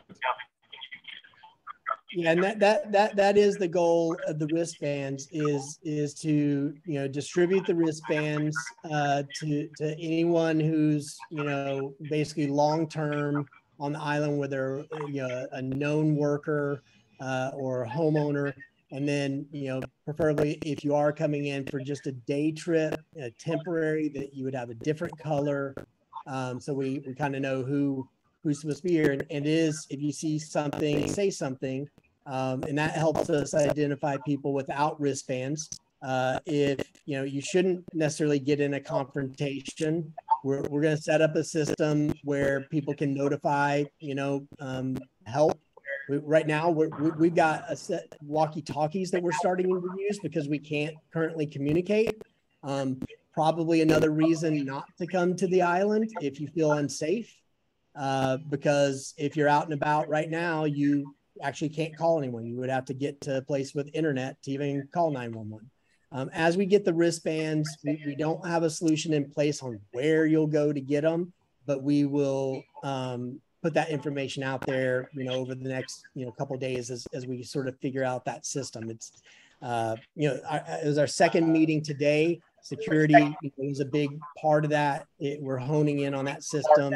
The ideas we came up so far were wristband, increased presence by the sheriff's office, and then we're talking about some other sort of visual things to maybe distract, keep people from coming. Steve Holt. Thanks, Swin.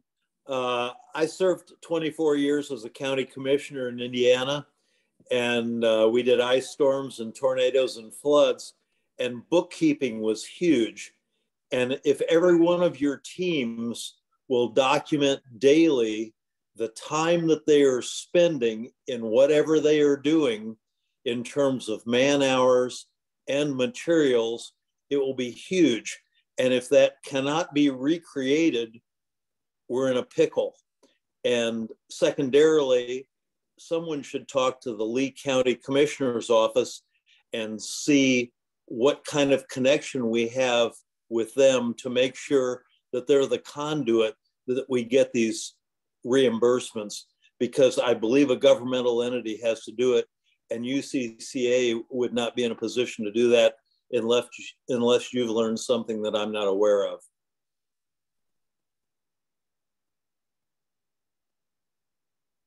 Duncan or Matt, you want to comment on that? So we're tracking everything that we're doing by the day, and the hours we're spending out there, and the materials we've got receipts, and that's a great point to that. And with the FEMA stuff, obviously that's going to come later, unless they're going to start writing checks tomorrow. But we've got several employees that I'm sure, like much of the other businesses, that rely on us to get them a paycheck every week. So that's why myself and I know some of the other businesses have said we're going to continue to pay our guys, and we'll keep track of it, keep the bookkeeping up to date, and continue to just serving. Well, I'd pile on the volunteer hours. I'd track everybody that's working on every one of these committees and see if we can't get reimbursement. And certainly for the 103,000 that UCCA is throwing in to kind of jumpstart things, I mean, that should all be reimbursable. And I don't think that's going to work through you, Matt. I think it's going to have to go through Lee County, but I may be mistaken. No, you're 100% correct, and that's fantastic insight from your experience. I'm just saying personally that we are keeping track of ours, so that we'll submit to FEMA, and I believe that the other entities are doing the same. I obviously don't know how they do their payroll and run their businesses, on the internal side, but talking with Duncan and some of the others, I understand that to be true, but that's fantastic insight for you to bring up in this conversation. So thank you. I want to. And also, I do think that I do also think that the Upper Captiva Fire Department will be looking to reach out to Commissioner Ruane, and I know that's not UCCA, but there's definitely going to be some effort on the side of the fire department. So we'll keep you posted in our next commissioner meeting on that. Yeah. And I want to underscore, again, in our meetings and, conversations with everyone who's working, it is emphasized that we intend to make sure they're well taken care of and paid. And I've specifically said to Duncan and everyone, like, you need to get paid. You got to keep up with everything. So none of us should expect our island businesses to work for free on this. We should expect personally to donate money and any assistance we can to the island businesses and workers, but they need to make money and be working and have their employees working. So as we push out, the available businesses and vendors that can help you with your homes, please utilize them. Lisa?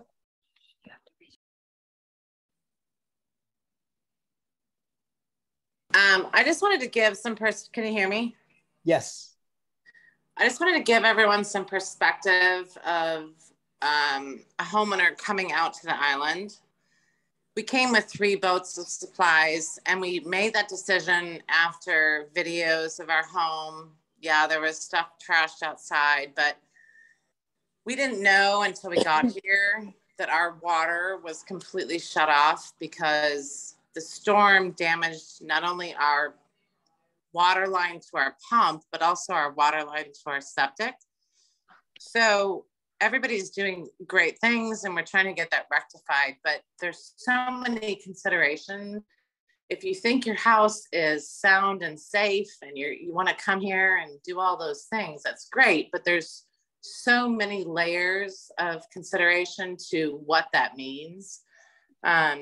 The golf carts aren't charging right, so you might get one trip to bring your garbage and then it's dead.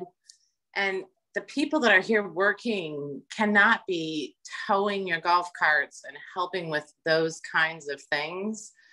And so while I appreciate, because I am one of you, the importance of coming to check on your home and doing all those things, we thought we'd come here and I have solar chargers and solar generator. I have all this stuff and none of it's working. So the other thing is that the supply, can you hear me still?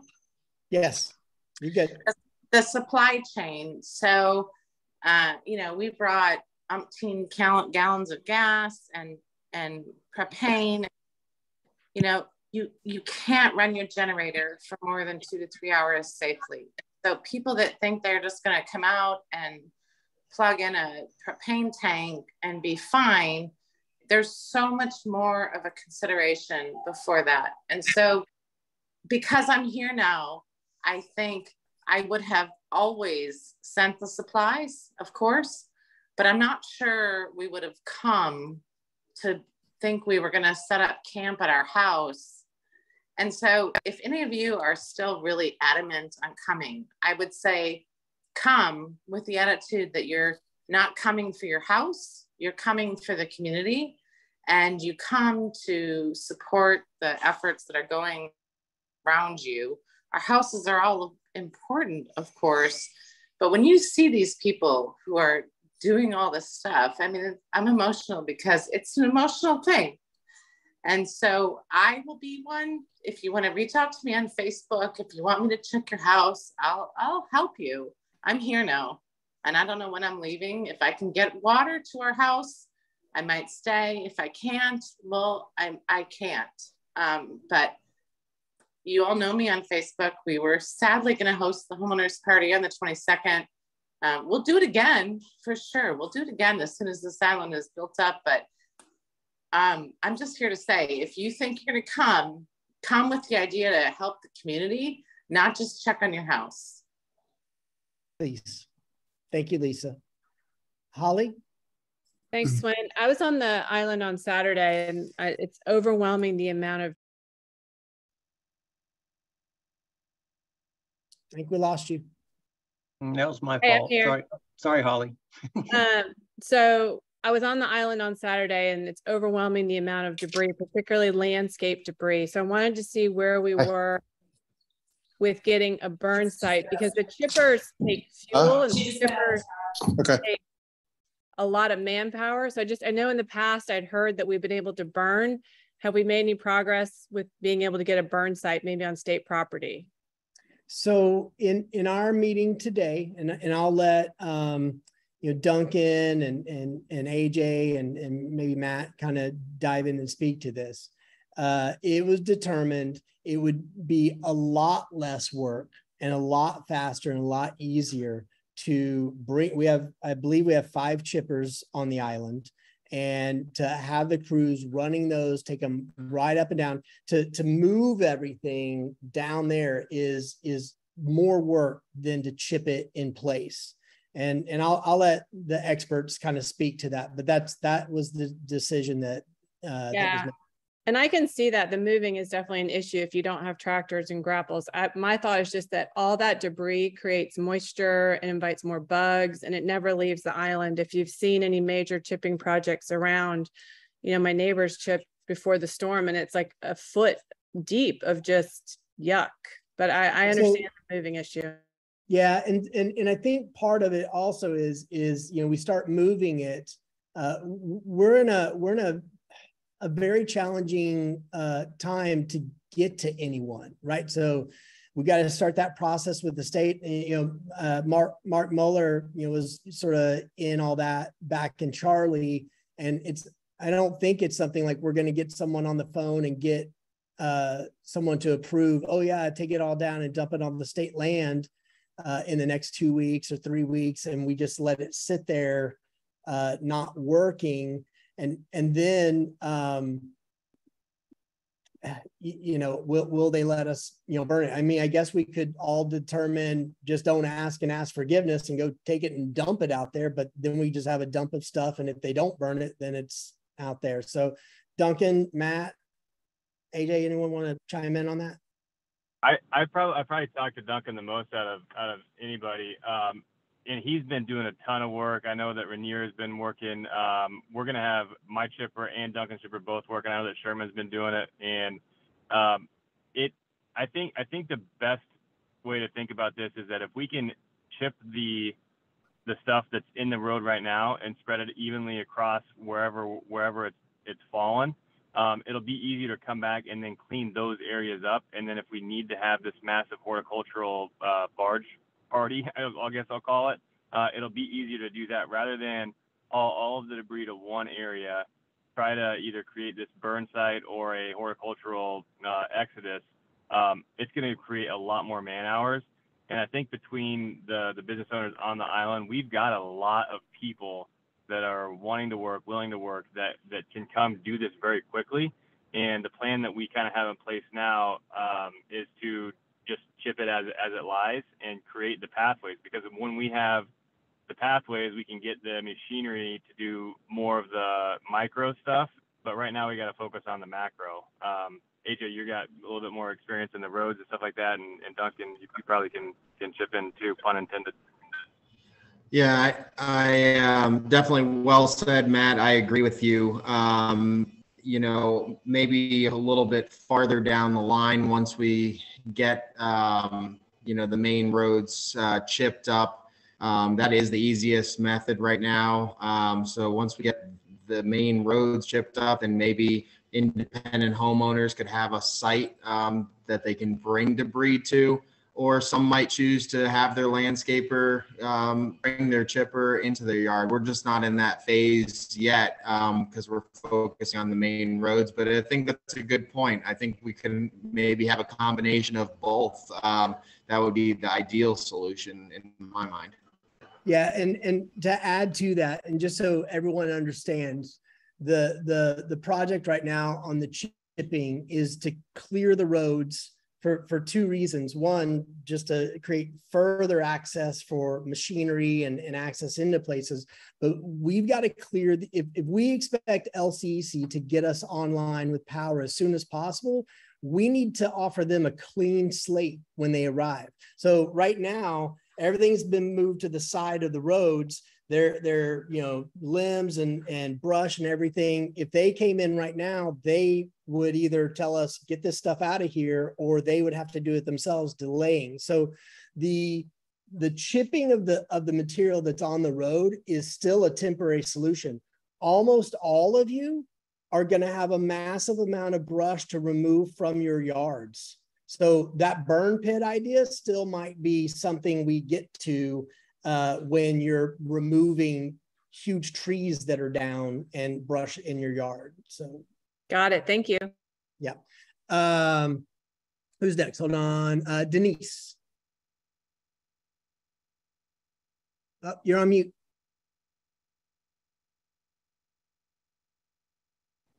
Can you hear me now?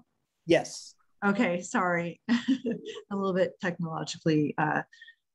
Anyway, so I want to thank everybody so much for everything that everyone is doing. Obviously, we all want to say that. But so I saw some posts on the Facebook pages about people breaking down doors, and obviously they have to do their job, and they're trying to find people and making sure that everyone is okay. I was just curious about that situation in general on the island.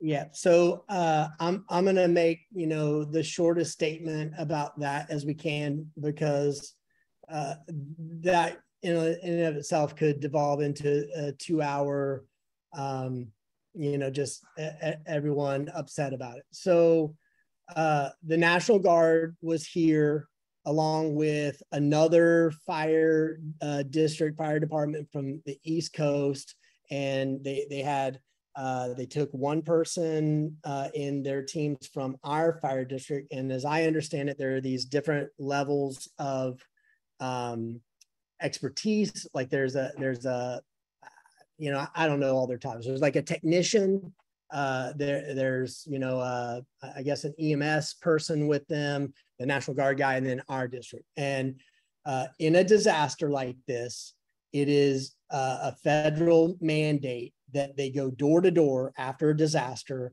and they check a house to make sure that there's no one in it that has been harmed, that needs help, or that are deceased. And so it's a National Guard thing and system. They came in, they started doing it here. They did it everywhere. They did it all on Pine Island, in all these other areas. And they found people, they found bodies, not on our island. And what they do is they go in and they got to get in the doors. And so if the door's locked, they are prying the doors open to get in. They go check every single room and make sure it's clear. And then they tag your house with basically the date, the time, and there are different codes that they do that tell, you know, people that someone was rescued from here, or basically deceased, do not enter, because then they would bring in a different team and everything. And so they started doing that on our island, unannounced to any of us, but I don't think the government announces that to anyone. Our community, I believe, felt that they knew everyone who stayed on the island and that everyone was accounted for. But the truth is, we don't know that, because I don't know, and none of you know, the 400 owners who own on this island. Those 400 owners are not in the Facebook group. Those 400 owners, you know, don't all communicate and all. So you don't know that there was no one else there unless you yourself went door to door and did a check. I'm not going to speak to if I agree with the process, if I agree or disagree that our fire district should have handled it differently. It was done. From what I've gotten some feedback from a few people that went and looked, yes, there are some damaged doors. There's a few damaged door frames and everything. So some people are going to have issues. I'll tell you that I personally didn't like it. Is it yesterday? I'm sorry, I'm losing days. Yesterday, I almost got arrested because I got in an altercation with our assistant fire chief and then our chief. And we were yelling pretty big. And so they called the sheriff, and then we, you know, calmed down, and they called the sheriff off, but they still came, and they warned me that if it happened again, that they were told to arrest. And so it's just, to a certain point, what's done is done. It's just, the whole thing is just a big, you know, natural disaster. There's just a lot of things that none of us know through those processes. And however you feel about our fire chief or our fire commissioners, there are processes, you know, there, right? They're, you know, they're some of them are elected, some of them are hired. That's the place to go do it. I'm okay. You know, I don't want to devolve into that tonight. If we want to have a separate town hall that is specifically about that topic or the fire district, I'm totally open to it. Everyone telling me we want to do that, we'll set it up. But that's really what happened. But the reality is, no one truly knows that they knew everyone was safe. But whatever happened, the reaction to it, and I don't know if it was triggered by at fire district level or truly at National Guard level, it made the National Guard leave. They left the next morning, and they did not complete that mission. So they didn't check every home, but they left, and those were, I can't remember how many guys it was. I think it was 12 total, and they were going to be here for 4 more days to help continue clearing the roads and everything, but we lost that. And so in the chat, I know a couple of people have asked, can we get National Guard for security? Can't they stay out overnight? We chased them off. So I don't know. For our meeting tomorrow, maybe we can talk. Is there a way to get the National Guard back for some security? We'll ask that question. But that's kind of what happened, and you know. Yeah, thank you for clarifying that, because on the Facebook page, I was confused about like what was actually happening. Were doors being kicked in or not? And it was just kind of confusing. But and I can see exactly why, you know, what their mission was. Obviously, they want to make sure people are safe, and that makes sense too. It just seems like maybe it wasn't the right way. And then my second question is, do we know when it will be safe for the fire department to be back on the island to make sure that if there's an emergency that everyone's okay? So I go ahead. This is Matt again. In the meeting yesterday and today, and maybe one of the fire commissioners want to speak to this, since I'm not a fire commissioner, but I will say something about what the meeting after we found out that the doors were quote unquote being kicked down. The guys that were going and looking for the bodies and the people that may or may not have been in those homes are experts at getting into homes. And so it wasn't as blunt and as bold as they were kicking doors down. They were doing everything they could to jimmy locks and to get in. And for the most part of those homes, they were able to jimmy the lock like you would see on a movie of a car thief getting into a car door and then getting in and then tagging the house. So Sheriff or Lieutenant Starwiecki said that, look, these guys are away from their homes, and we ran out of body bags the day before on Matlacha. And in his words, they're looking for saving lives, and they could care less about the door that they're kicking down. From a community service standpoint, they're trying to serve us and save lives.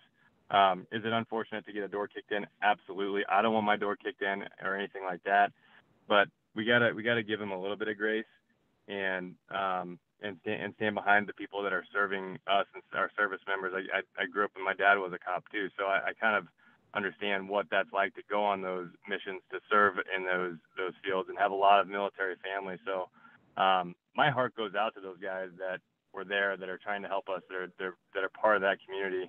And you know, nobody's perfect, no leader's perfect. None of us are perfect in this call, and I want to see us, you know, come together and get behind those guys as well, and not get caught up on some of the you know, the minor things, you know, in the spectrum of what we're really dealing with. So I guess that's my 2 cents. Maybe one of the fire commissioners want to talk about the conversation referring to the other thing. I don't mind weighing in a little bit on what the first 24 to 48 hours look like for our fire chief, who is the professional that we've hired. He's trained. I'm not. I'm in the financial planning business. We rely on him to make these kinds of judgment calls. Just to give you the incredibly short version as I can possibly get to it, our fire department was closed and ordered for a mandatory evacuation. Pine Island's fire department was closed. All 4 fire districts, all 4 fire stations were closed. They pulled all the assets to the dry side of Matlacha. Our equipment was parked at fire station number 4. Our fire chief spent the night in the command center in Cape Coral in a concrete structure with other fire chiefs. They actually did a little recon in the middle of the night to see what the road looked like going through Matlacha. It obviously was gone. The next morning, we launched, and again, this is by the way, the fire chief documented this, and I think that ultimately we should release this to everybody, but he released this to the commissioners. The fire boat was launched out of Pine Island Station number 4, where they went to assess the condition of the road. Obviously, it was completely gone. The road was out, the bridges were out. There were literally people in the water. There were rescues. There were down structures. They ultimately transported the chiefs of Pine Island across the broken roadway to Yucatan. They walked their way down to the fire station at Stringfellow and brought equipment back. Our chief was then picked up and brought to Pine Island number 1. He was given a truck and a small crew with chainsaws, and they cut their way northerly up Stringfellow to determine whether the marinas were open. Because the last thing you want to do is parachute your command officer back on the island with no idea what the infrastructure looks like. If he's there without communications, without electricity, without water, without any sense about what's going on between the dots, it's foolish to have that person sitting there. He's no more valuable than any of us. So they determined that they actually had to cut their way to Pineland Marina, down debris, power lines, and ultimately determined that the marina itself was probably intact. The crew boat was on its side off of the chocks. I don't even know the status of it at this point. I was told as a result of that communication that Four Winds Marina was hopefully accessible as well. And then they retreated back to the Pine Island stations. That was the first full day, body tagging, rescuing people, getting around the down roads, and determining whether the infrastructure to our island was in place. I think that was a great use of a first day. And AJ, go ahead. I'm sorry. I don't want it. I didn't want this to continue to be a chief and fire district thing. Can we maybe do a fire district one? I'm happy to. I'm everyone in the chat's like, I agree. Can we move on? And this thing is probably gone a long way. I do think, there's an awful lot of chat from a very small group that seems to have that same mantra about the fire department wasn't around. And I think everybody ought to call time out and relax a little bit. Can we move on?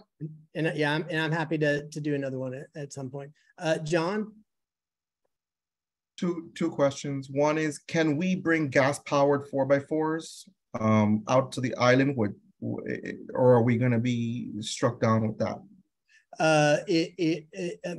My opinion is it is not illegal. It's frowned upon, obviously, by residents. It's not illegal. So yeah, I mean, I think you got to do what you got to do. Okay. And second, just a statement.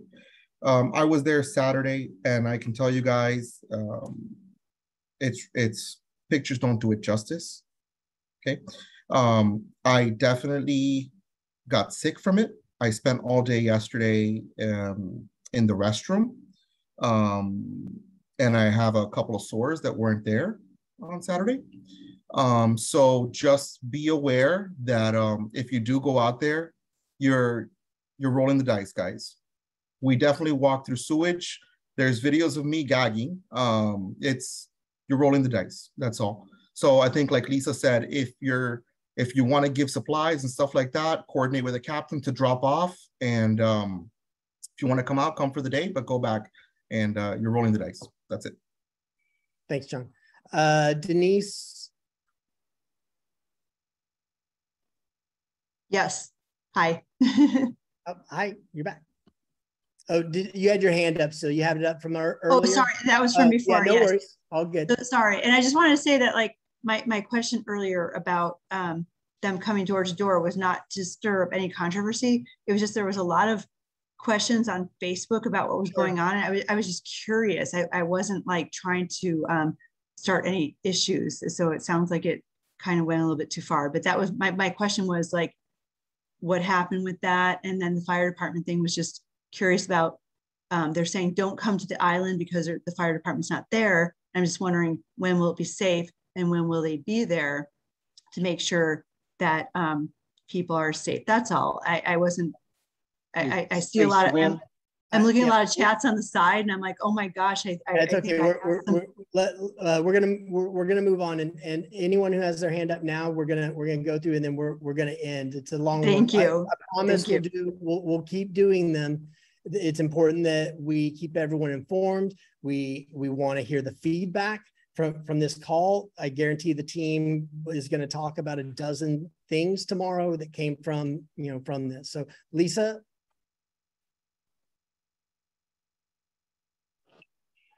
So a follow-up to my previous comment is, how are you managing the garbage? So I know we talked about it a little bit, but those of us that are on island and those of us that aren't, is there a process? And I know Nicole's in charge of part of this. If there's things that we can do to help remediate in the current, to help people feel a bit better about not coming here in the interim, is there an organization for that where we can go house by house and remove some of that stuff? Because I experienced it firsthand. I get it. Yeah. We figured that out, but how are we doing that house by house? Sorry. Can I stop you and answer that? So that's part of the push out that we'll send tomorrow of all the island businesses and vendors and workers who are available to do that. So here's the complication on that. And I don't want to open up the last situation, but if you want me to, if you want us, to say, hey, can we go door to door and empty the refrigerators and take care of any trash that might be rotting in there? Well, I have to have your key or your door code, or I got to pry in your door. So the goal is to push out. We now know literally over the last 48 hours. Post-storm, none of the businesses and none of the workers were prepared to do anything because they were just surviving themselves, right? So in the last 48 hours, we know the businesses and workers who are available. We're going to push that out. You can choose who you want, whether it's Tortuga or Shally's or Fred or Nicole, whoever. You'll have options, and then you will give your key code or let them know who on the island keeps your key for you. Or if you're going to have to overnight your key, you're going to have to figure that out. And in that process of them, emptying your fridge and freezer and getting that stuff out. I will say, I think it does underscore the fact that if we have dozens or hundreds of people on the island, when you're here, you're going to create waste. You have to eat, you have to do stuff, you're going to bring stuff, and it's just going to create trash that at this moment, we do not have a path to take off the island. Which I do agree with, Swen, having been here now. But having been here now, and I thought I prepared my house as best as I could, and I had no idea, which maybe we're newbies, but many others are like that. And so those of us that are on the ground, that are here, we can help with some of that stuff. And I think that's the part that's important. So I guess I'll reiterate that do not come unless you want to be part of the team that helps to do that kind of stuff. Yeah, thank you. All right, we're gonna wrap it up pretty quick here. Carrie? Okay, thanks. So this is Carrie Malloy. I just want to say, and I know it's been said a million times, thank you to everybody who's been on this island. I'm particularly grateful to the Shally's team who did not leave, who have taken such exceptional care of our house. And I want to take care of them and other people. So not to perseverate, I'm really interested in this 501c3 thing. I have experience doing this. I founded a school that's a 501c3. I know there's a steering committee. So I believe the Murphys and some other people are interested in this. I'm just going to put my email address in the chat if anybody wants to talk to me, if that's all right. Yeah. Who has some ideas to share? Because I really do want to support these people who've done incredible stuff for us. I would invite you all to reach out to this team. Okay.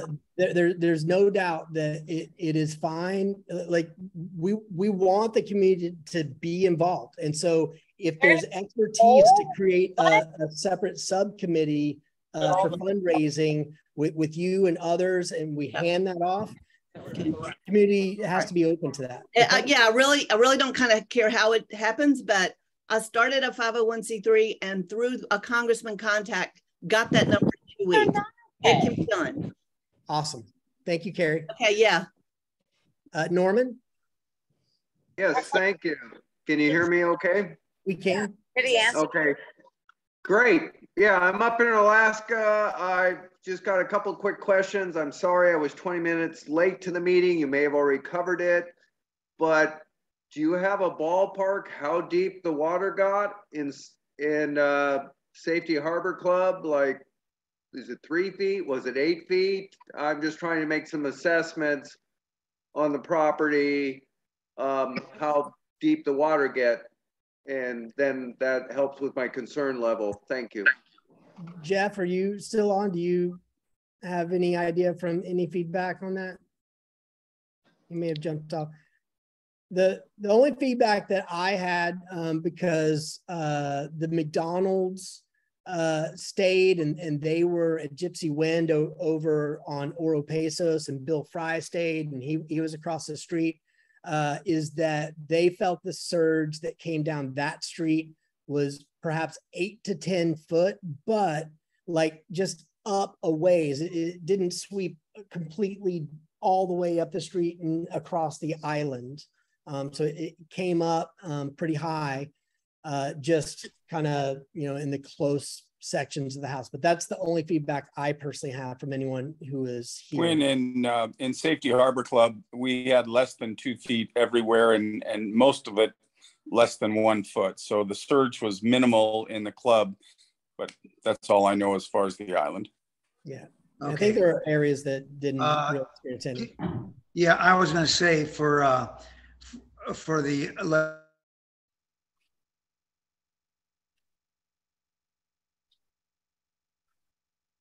We lost you.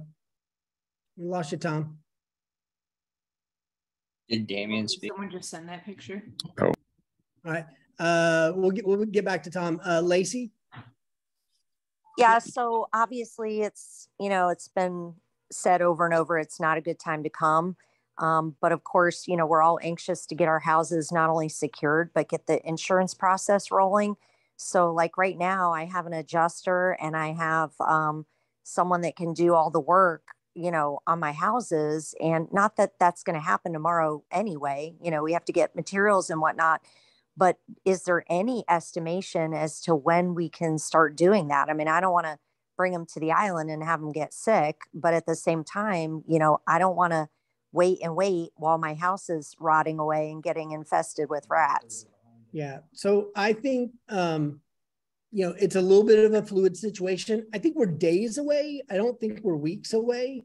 Over the next few days, and especially, I think 5 days from now is a key moment. If that temporary bridge is established in Matlacha and the roads leading up from Burton Store to the drawbridge, and then roads after Matlacha going in are indeed fixed and passable by automobiles, and everyone from Island Club to Davenport Verona to all of the different captains can start accessing Pine Island, and most especially the commercial marina.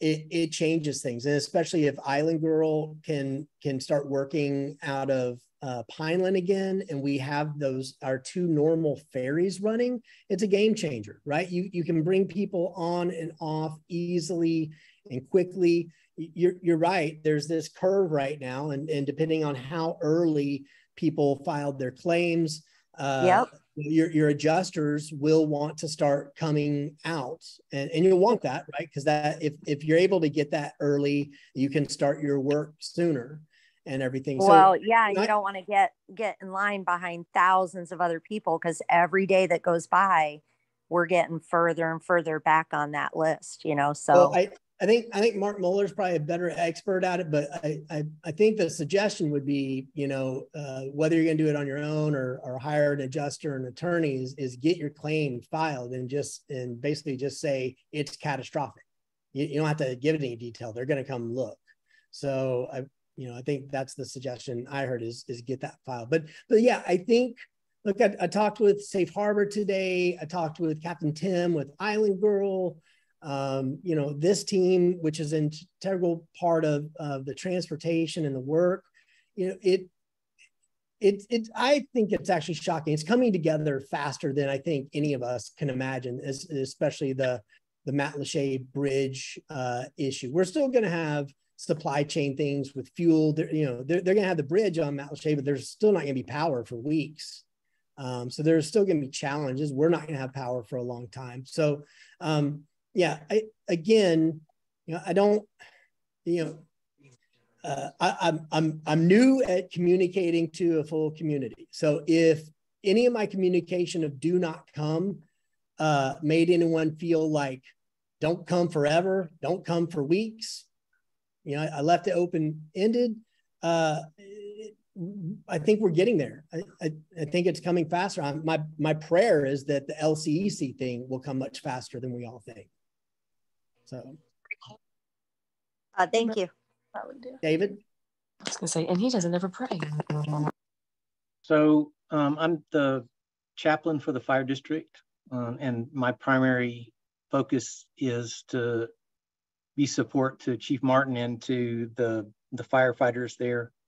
I have had some brief, texts from Chief Martin, but as Swin's talked about, the communication's pretty tough there. He did ask me to clarify, and I did. There was a couple of questions asked or statements made that their fire district wasn't on, nor were serving the community. And Chief said that you should all know that all fire services have been restored upon their return, which was back last week. So 911 calls are being honored, responded to, and they're staffing as they can. So they're there and available. So just understand that I think that was kind of left open-ended, that's not the case. And I think that's not true. So just know that's the case. And also I would say, just as everyone's said, is everyone involved is a tragedy and a devastating situation. And everybody has been emotional and doing their best. But I do think we all have to remember each other, that we need to provide dignity and respect to everybody. There are lines that are going to get crossed. And so we just got to be careful not to do damage, because we all have to live together after the fact. In all those emergency situations, just like COVID, people made mistakes or choices or could have done something differently in the heat of battle. I think we just have to have grace and mercy for everybody and understand we're all doing the best we can. And once we get past this place, and everybody spoke to it, that I do see the community come together, and I think it's a good thing, and it's the only way it's going to work. So that'd be what I have to say about that. All right. Well, with that, I think we'll wrap it. Again, the goal here is to keep everyone informed. I don't want to drag everyone through. I mean, we're 2.5 hours almost here, so it's a long one. It's been a long day. But we'll do this. UCCA and this group, I think, is allowing me to sort of lead these. So if we need to have another one in 2 days or 4 days or whatever, we'll sort of determine that, to really just keep everyone informed at the progress. I'll kind of leave it that, we've sort of built this project management platform. Jeremy Freeman is helping us to sort of manage that. So all these team leads we mentioned will be in contact daily, giving feedback, positive or negative. And if it's negative, the team will dive in and solve it. But look, as far as access and supply chains, things are improving, and we just have a great team working on it, and it's going to get better. So anyway, you can always, any of you can reach out to me directly. I know you can reach out to Duncan or Matt or anyone else, on the team, but please know we're all working really hard daily. So, it may take us hours or a day to respond. So. Swin, you're doing a great job. Thanks for putting it together. Thank you. Well done, Swin. All right. Thank you, guys. Everyone have a great night, and more info to come. Okay.